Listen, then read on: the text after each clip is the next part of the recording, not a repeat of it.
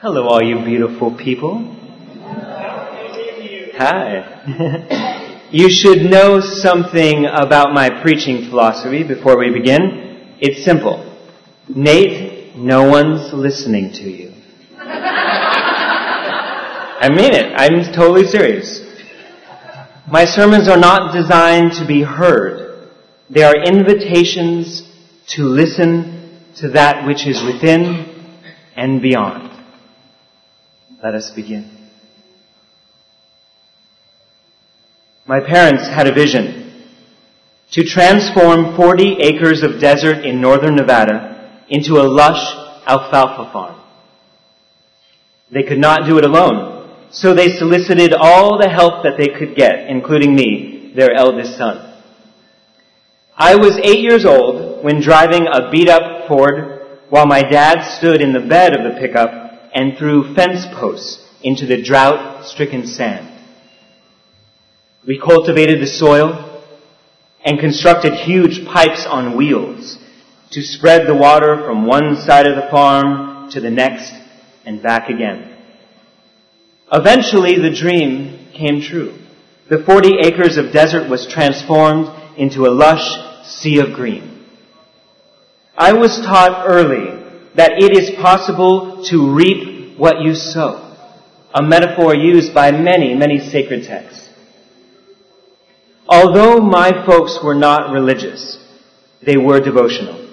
Every Sunday we went horseback riding in the Sierra Nevadas.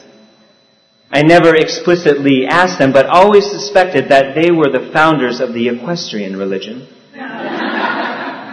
After setting up camp, we would sit around a campfire and tell stories.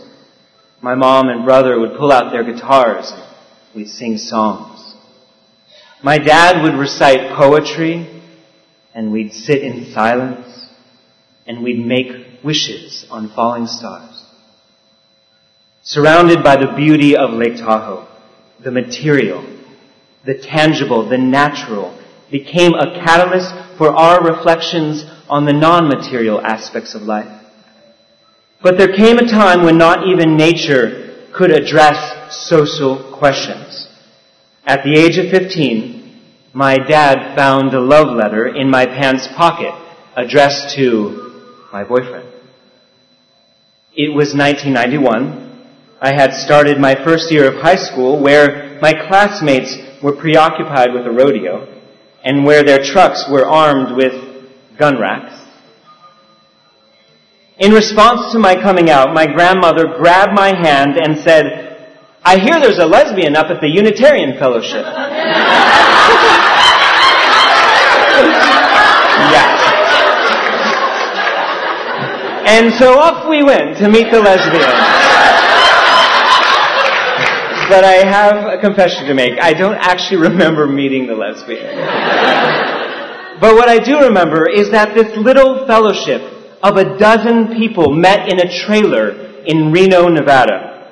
Having built a new sanctuary next to that same trailer, the UU Fellowship of Northern Nevada is now over 200 members strong. That deserves some love. I'm so proud of them. I found something remarkable that day. Community. It was a community of people who renounced fanaticism. They proclaimed reason. They promoted religious freedom and cultivated humanity. I am aware that this small gaggle of UUs and a lesbian, they developed content. They used different content from stuff that was provided by the church of the larger fellowship. I remember my first experience was saying, "What's a church in a box?" And we'd open up the materials and a man would read. And it was so simple. We would reflect upon our lives and sing songs and just be together. It was in that moment that something remarkable happened. These simple exchanges of humanity, those simple exchanges created wonder. And I wonder if this small group of people felt like they were planting seeds in a drought-stricken land.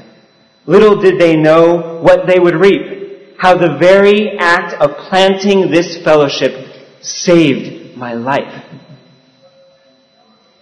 Literally. In my nightstand laid a knife, a note, and a calendar. I was counting down the days with the intent to take my own life.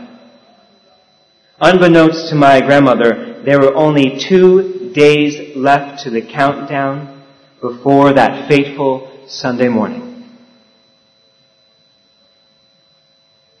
A small group gathered and provided me an oasis from the desert of despair.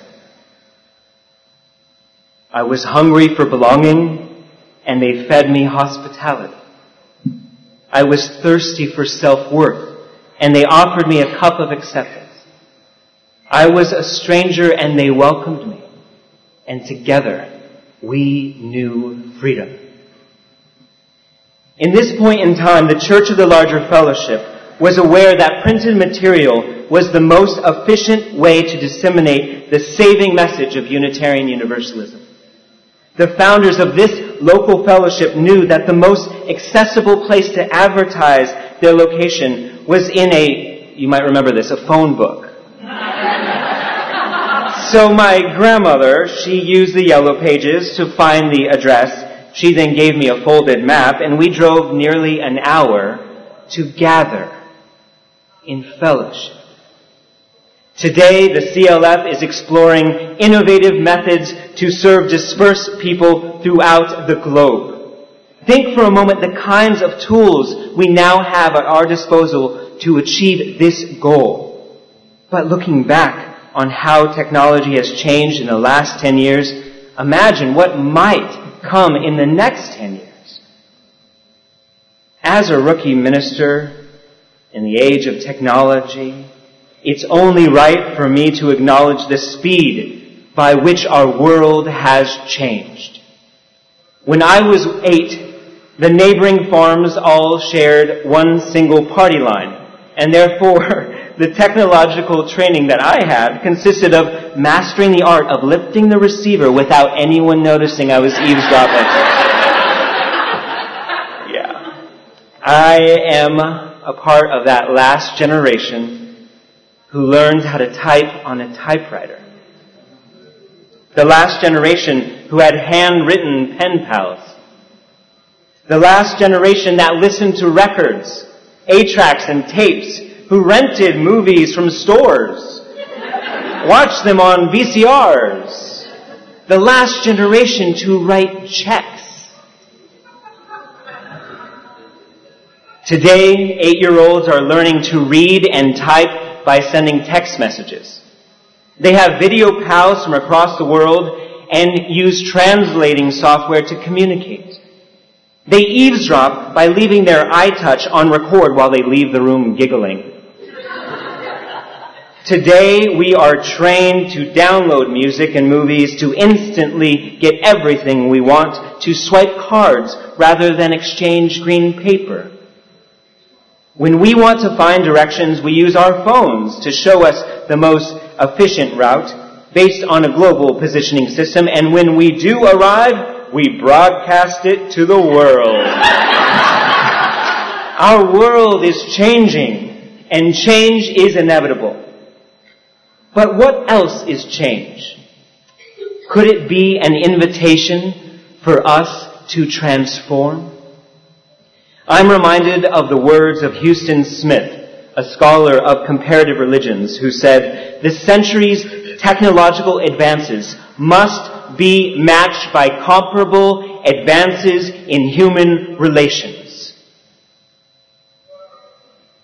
This is the primary question that CLF is now poised to ask. How will we use technology to cultivate humanity? How will we use the tools of our time to be the religion of our time? How will we reach those wandering in the deserts of despair? How will we overcome the boundaries of time and place to achieve things that we could not do otherwise? Take, for instance, a love story. The story of a bride and groom whose mothers were ill and unable to attend their wedding. This couple gathered with a few friends in the historic chapel of the First Unitarian Church of Philadelphia, and with a laptop, we Skyped in one mother from the Ukraine, the other from Los Angeles, and from across the wall of the world, each mother witnessed the wedding from their hospital beds. After the ceremony, we cuddled around the laptop screens to take a photo of the uniting families. Thanks to technology, we were able to achieve something that would not otherwise been possible. And so, members of the great church of the larger fellowship, the quest has begun. What stakes will you make? What stakes will you claim? How will you collectively master these two goals? The art of being a religion of our time and the art of being human. Keep using technology effectively, but always remember that it's not about the gadgets. It's about connecting. It's about connecting opportunities. It's about connecting, creating opportunities for intimacy, for cultivating humanity.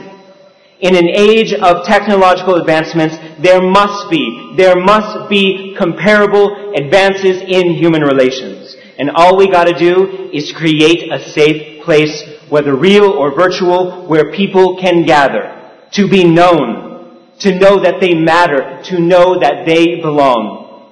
It will take a simple invitation to gather, and something magical will happen. When gathering, our living tradition will teach them how to, as Maya Angelou says, scribe their worth into the image of their most private need and sculpt their dignity into the image of their most public selves. They will do this when they gather in trailers, at kitchen tables, in internet cafes and prison cells. They will do this whether they are online or off to serve our country. And so let us never forget that no matter how fast technology may evolve, one thing will always remain constant. People will gather. They will gather time and time again to celebrate, to mourn, to tell stories, to sing songs, to sit in silence and make meaning of their lives. And so, dear members of the fantastic church of the larger fellowship, continue to serve dispersed people throughout the globe. Continue to create ways to gather where there is no such opportunity. Continue to use technology to cultivate humanity. And Meg, we all know that you are the right person at the right time to achieve these goals. We are so proud you are our minister. You know that it's not about the gadgets. It's all about connection, the human connection. It's about being a religion of our time for the people of our time. And just you wait, because people will come. Because soon enough, some grandmother from some remote corner of the world is going to come to you and ask, "Are you the lesbian of the larger fellowship? Are you?" Yep. Soon enough. And in that remarkable moment, you're going to realize something important. That the grandmother is not alone. At her side is a child. That child has long since mastered the art of despair. And then that's when you will reach out, you'll kindle a flame, and tell some stories. You'll sit in silence and make 1,000 wishes into the sunrise. And together, you will look out into the landscape of that once drought-stricken desert and bask in abundance. And together, you will know freedom. Blessings on your ministry, and blessings on your ministry together. Amen.